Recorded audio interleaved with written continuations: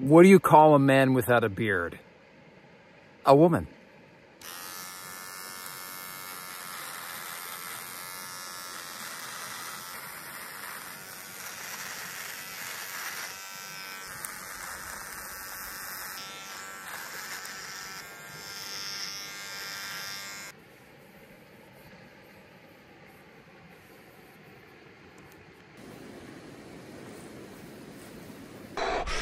Whoa! Holy shit.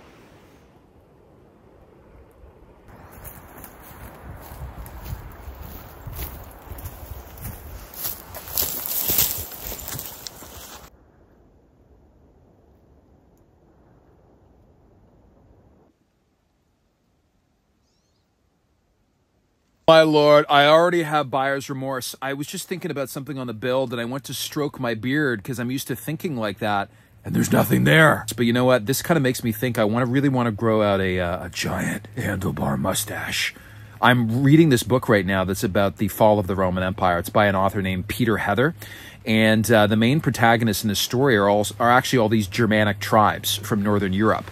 And they're basically like Vikings 1.0. They worship the same group of gods, like Thor and Odin and Frigg. They're running on the same socio-cultural software, but this is happening about a half a millennia before the Viking Age. They're names that you would recognize today. The Burgundians, the Franks, right? That's what modern-day France is named after. The Angles and the Saxons, the Anglo-Saxons who found what is modern-day England. We're speaking English, is the modern dialect of the Angles, Anglish. Vandals, that's where we get the word to vandalize. The Goths, the Bohemians. There's all these super cool names that I think most of you would recognize. And where they ended up settling, they basically formed what is today modern-day Europe.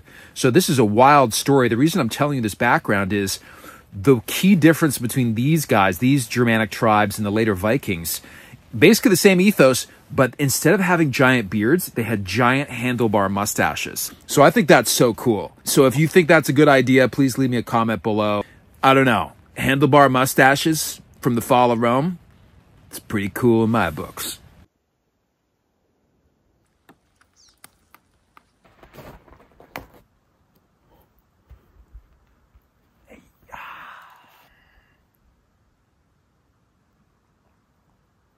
I am James ALOFS. I left the big city to build an off-grid homestead on 40 acres of Canadian wilderness.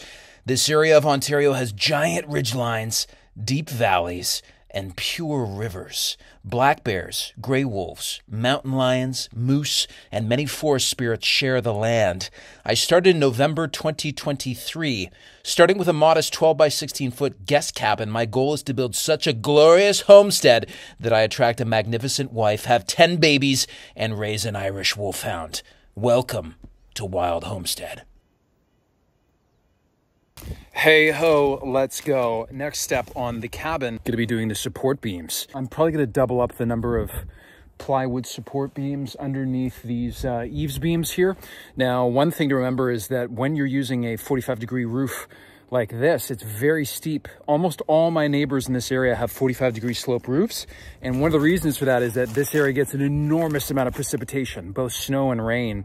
So with a roof this steep, what happens is the snow 9 times out of 10 is just going to build up a little bit and then it's going to slide right off. This roof will probably not be holding very much snow. There will not be hundreds or thousands of pounds of snow on top of this roof throughout the winter months.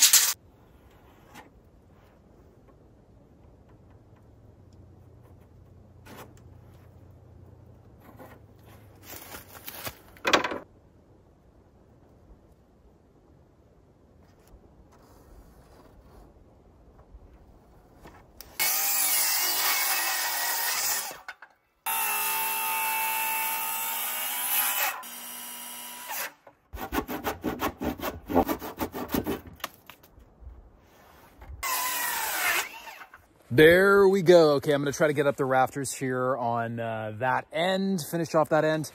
I'm just cutting a first one here. This board is really kind of curved, so I'm not going to use this as a template. Thanks, guys. You know, a bunch of subscribers out there leaving comments and sending me emails about, you know, make one rafter and then use it as a template for all the other ones.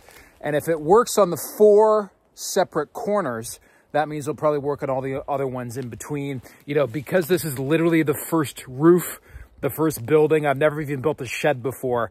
I'm kind of, you know, cautious with how I'm doing this. So I'm kind of doing one at a time. And being a 12-12, a 45-degree pitch roof, it means the measurements are super easy to do. There's basically no, you know, craziness using the speed square because everything, this is a 45-degree angle. So I basically am just lining this up on my measurement points, and then it's really, really easy. But just in case, you know, I don't know, there's some warping in these 2x4s, I'm just doing one at a time, just in case I discover, 2 in a row, there's gaps opening up in this bird's mouth, and then I can kind of course correct. I probably won't. If it works on the 4 corners, it should work everywhere else.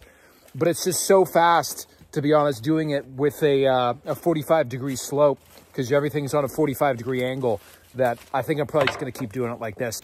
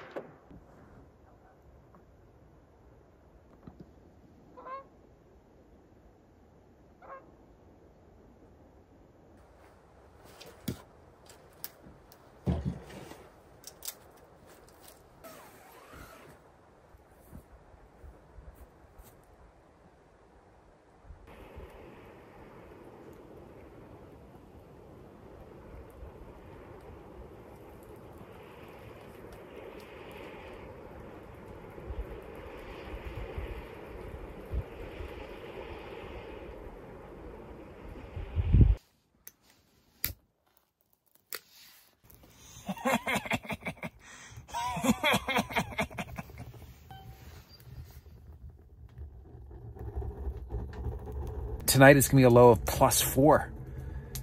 It's an end of an era. End of an era. The sleeping in a hot tent in negative temperatures for 4 months is now officially over. Literally almost 4 months to the day I got here November 4th. It's now April 7th. What a wild ride, man. If I knew how hard this was going to be, there's no way. I would have waited to spring. I would have waited to spring, but you know what? It was a hell of an adventure. That is for sure. Who goes out at the start of winter into the wilderness to build a cabin? It's pretty stupid. You know, the main thing was I just couldn't stand the thought of spending another winter in downtown Toronto. You know, I had the property. I'm like, I'm going to go do it in spring, you know, do further research, learn more, be more prepared. But like literally 2 weeks out from coming up here, I was just like, screw it. Let's do this. To please the gods, one must entertain them, you know? So you might think that's a ridiculous statement, but if you think about it, I mean, that's in Norse mythology, that is like one of the, not, you know, the 10 Commandments.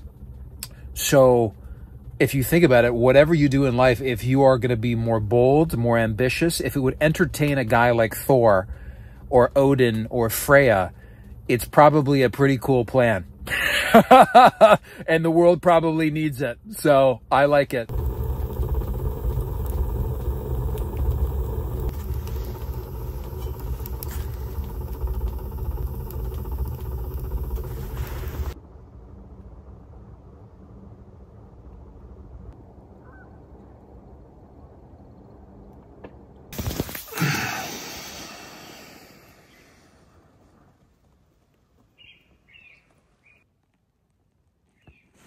Birds.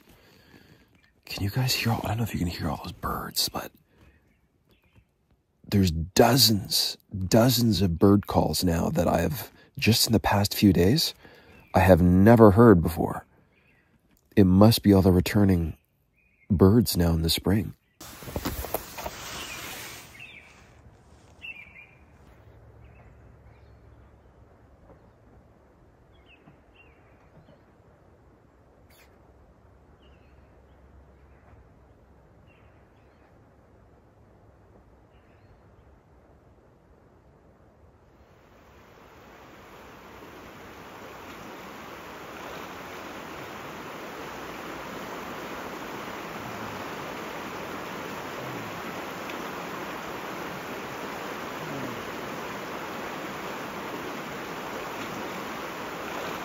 So I'm just heading into town to do a resupply on food. I also need to get some more hardware. You see the front there, that next stage, that is the open chasm between the loft floor and the front. There's like a 8-foot drop there. So there's a few pieces. Basically what I want to do is use these logs, leftover logs, to create a temporary floor.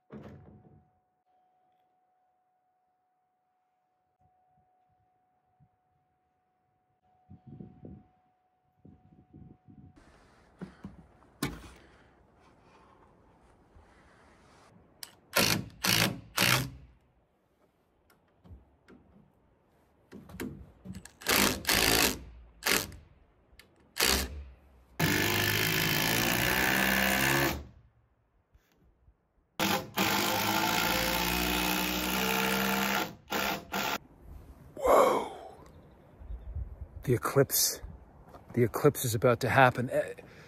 I've never seen the sun like this, the coloration. I don't know if you can tell, it's hard to tell, but it's just super creepy. The shadows are bizarre. I don't know if you can tell through the camera here, but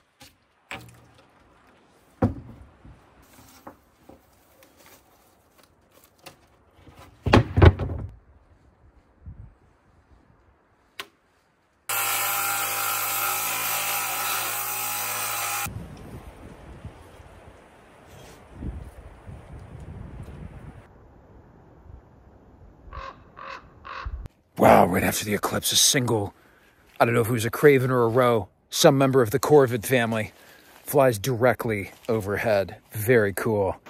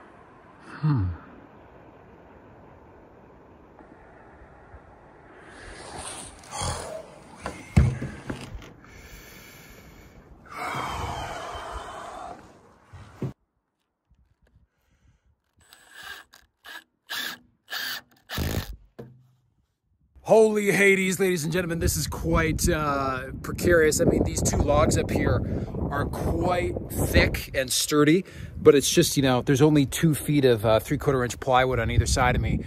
So I'm just kind of sweating the whole time I'm up here. You know what, it just kind of hit me. This is going to be kind of spectacular because when you walk in the door, there's going to be this giant chasm here up to the roof. It's 8 feet walls and then 6 feet to the bottom, you know, basically to where this ridge beam is.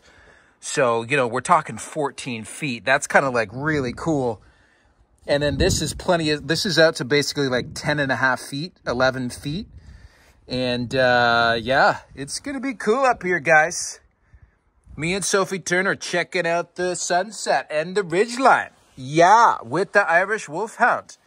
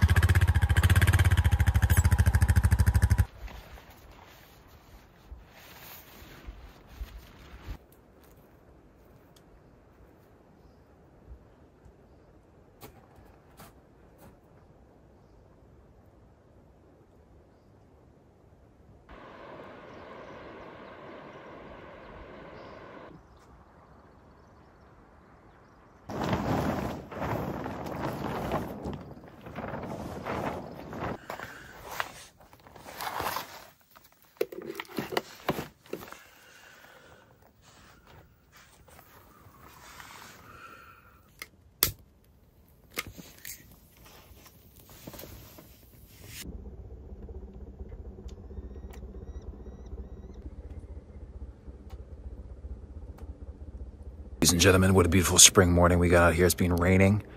It's about 9 a.m. and great. I can actually smell the forest now. I can smell all the pine trees and stuff. I have not smelled that since I came out here. And so not only are the birds coming back, but all the smells are coming back. And it's quite magical. I was having horrible headaches yesterday. My ears are hurt again. It's not, it was after cutting that gable end. I had my custom $300 earplugs in. I had my, you know, good Swedish chainsawing helmet with the earmuffs on, and it still messed up my ears. I think it might be because I was holding the chainsaws, you know, up at head height when I was cutting, but still with double ear protection. Like the chainsaw helmet alone is technically speaking good enough to protect your hearing. And it wasn't like I was chainsawing for hours. You know, I was chainsawing for maybe 5 or 10 minutes. So my ears were ringing for about 2 days and it went away. So it's not, you know, tinnitus, which is, you've got that ringing noise that just continues on. But I feel like my eardrums are like inflamed from that.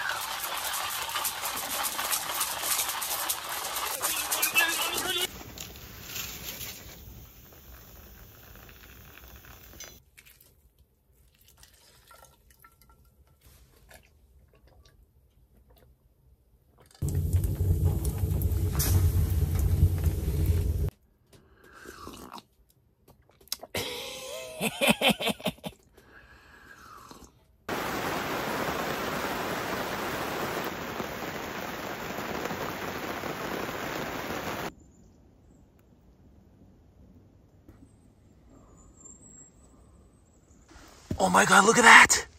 Thor's red oak has turned green. It was like a dark brown all winter, and now it's green. Look at that. That's crazy, man. I don't know if you guys can see this, but these branches down here, you can see how they've been cut. And that's the rabbits. That's the work of these evil terrorist rabbits. Those branches. So I don't know if any of those, see, look at this one. Boom, boom, boom. Took off all those branches. So I don't know what's going to happen, if those things can still grow, if they're going to die. But at least the main stem looks good. We got some buds on the top there.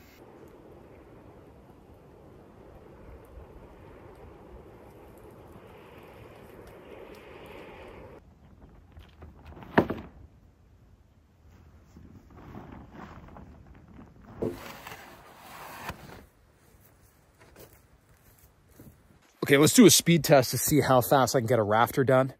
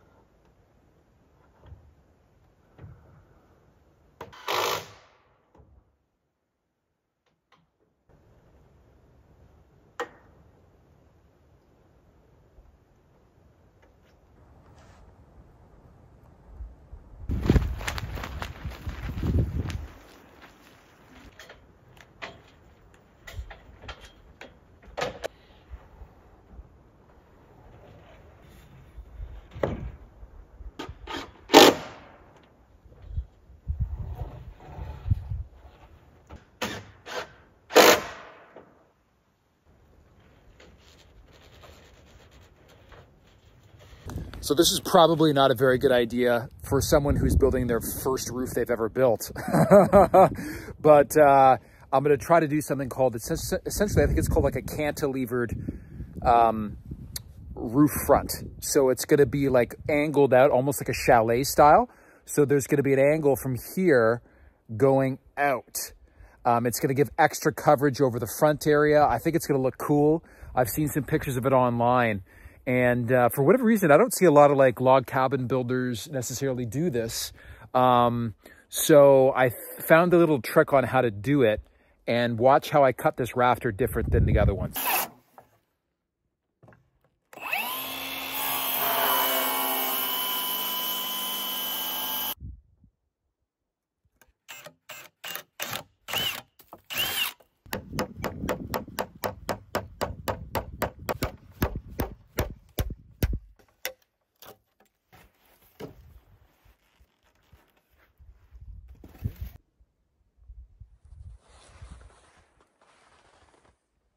So this first board, you know, this side is pretty clean, the one that I was using the chisel down, but on the back side, the chisel was causing this kind of cracking.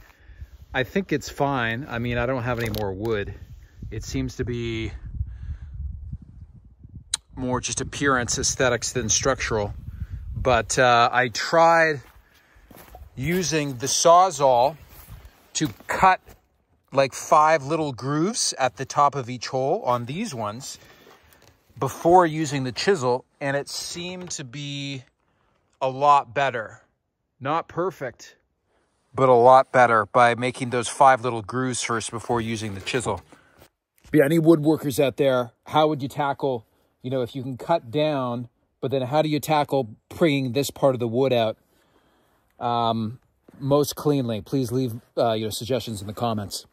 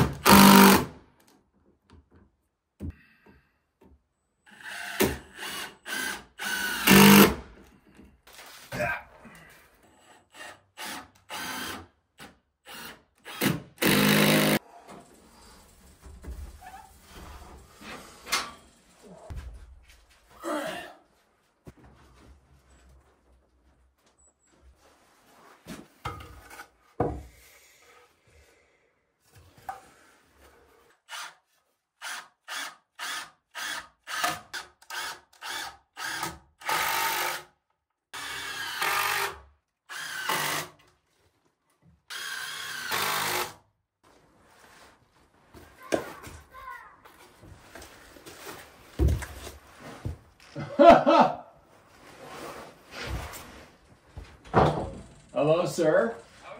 Holy Lord and Redeemer, ladies and gentlemen. Well, that was just my neighbor. He was making the old bird call as he was walking into the field. And so giant storm rolling in tonight, danger of flash flooding. It's pretty crazy. After you left, I just opened up my weather app, and there's a flash flooding warning from Environment and Climate Change Canada. So, you know, this guy's grown up in this area his whole life, and this is the first time that he's come over to warn me about any weather up here and through all the storms in the winter and stuff. Because he said because the ground is still frozen, Environment and Climate Change Canada estimate we're going to get 60 to 80 millimeters of rain during this duration. So that's 6 to 8 centimeters, right? That's like whatever, 3 to 4 inches of rain. That's a huge amount. So, you know, my objective today was, today is Wednesday, was to get all the last few rafters done, get all the hurricane ties at the bottom of the rafters done, put up the sheathing, and then finish off the sheathing, the plywood sheathing, which is the surface of the roof, you know, tomorrow. And I said to him, like, what do you think about that plan? He's like, I would not do that. He's like, try to batten down all the hatches, today. I think it's about 11 a.m. Batten down all the hatches, and make sure you get all your hurricane ties in on your roof, he said, because these are going to be huge winds as well. Because you can't have the bottom of the thing not, you know, tied down. So I'm gonna go with his suggestion. The other thing is, almost all of my plywood sheathing, the 3/4 inch sheathing, is out near the road, just under a light tarp. I want to bring all that back, and that's going to take a while to get that back on the cart. Back to the build site, because I've got my really heavy duty big tarp back here. Kind of reminds me of my favorite TV show, Vikings, in the first season, when Ragnar and Rollo and Floki are sailing over to England for the first time. They get hit by this giant storm, and instead of praying to Njord, who is the, you know, Viking, the Germanic god of the sea, they pray to Thor. And it's interesting because Thor, he's the god of strength, he's the god of protector of Midgard, but he's also the god of storms. So because tomorrow is Thor's day, gonna have to say a few prayers to Thor. Look at this beautiful ladder. So this is what I requested my neighbor to borrow from him, and he so graciously brought it over when warning me about the storm. So this is what's going to allow me to complete the sheathing in the roof, because I just lay it up on the 45-degree angle right up the roof.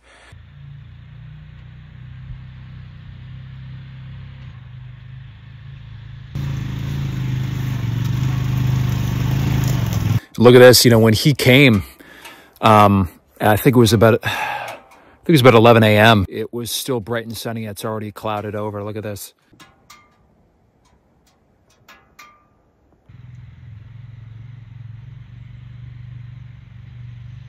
Okay, Environment and Climate Change Canada, they just updated the storm warning to severe. I'll throw it up, a screenshot of it up on my phone. It says significant threat to life and property. Honestly, man, this makes me excited. This is cool, man. I just hope it doesn't don't take out Thor's red oak. That's the only thing I request.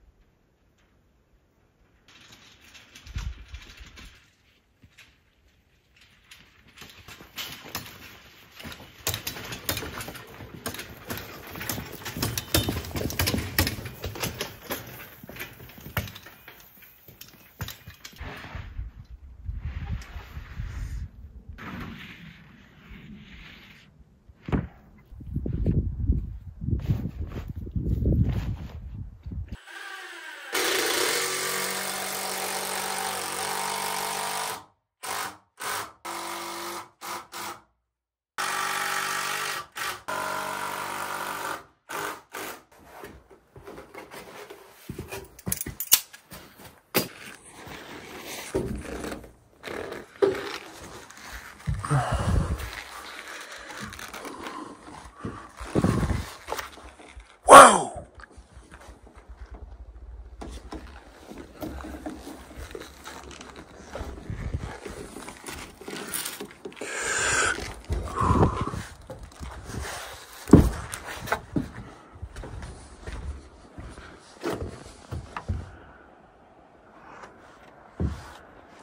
What? What the hell happened to that tree?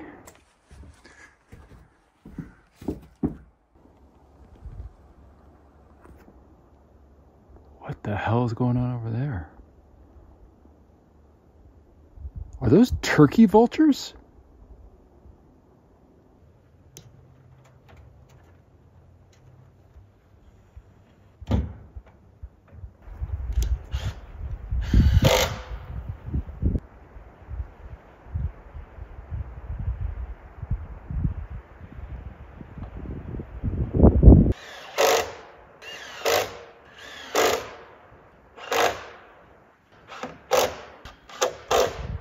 Hey ho, let's go. Before I lean that ladder up against that end gable, to further secure the shearing, like the back and forth support on the gables, every additional rafter that I think I tie in, they're already all tied in along the ridge beam, but every additional rafter I also tie in with the Hurricanes ties on the bottom, I think will help with that back and forth stability. Also, these things, these are the same brackets that I used to secure the ridge beam to that ridge board, right? It's sitting on top like this.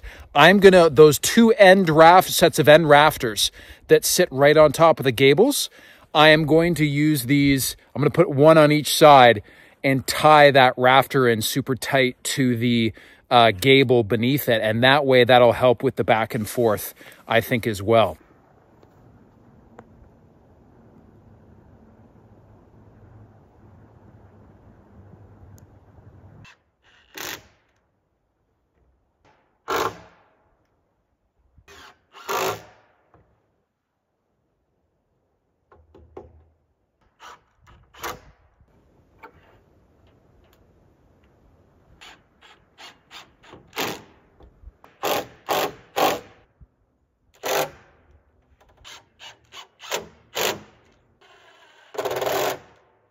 Hello. So before I put in the hurricane ties for the rest of the rafters, I'm going to put in the final blocking, the supports underneath my top plate there. So I'm going to be using vertical blocks of 2x4s instead of these stacked ones, because this way it's much faster. And I'm going to be putting them directly beneath the rafters. I think it's better to put it in now. Well, I can still slide the rafter tail, you know, back and forth a little bit.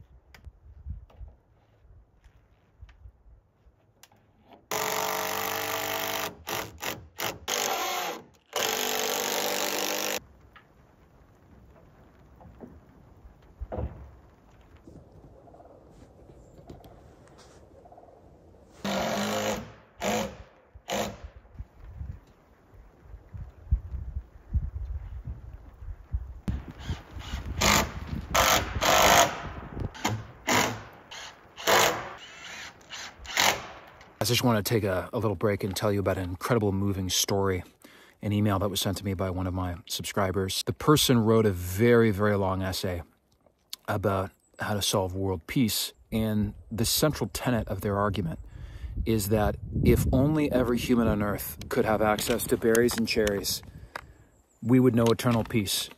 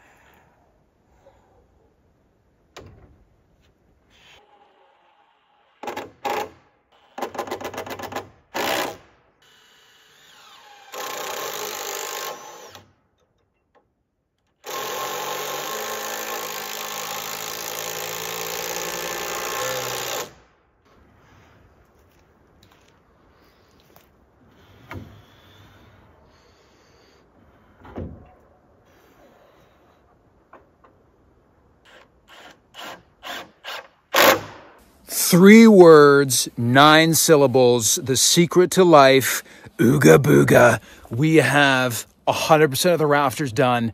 We've got all the hurricane ties done on this side. We do not have the hurricane ties done on the other side. We need to do the blocking, the extra blocking over there as well. The extra blocking is done on this side. I'm super happy, even though we had a short 4-day work week. I felt like got a lot done. This was a pain in the butt. This took me about 3 hours getting all that plywood back here on the cart.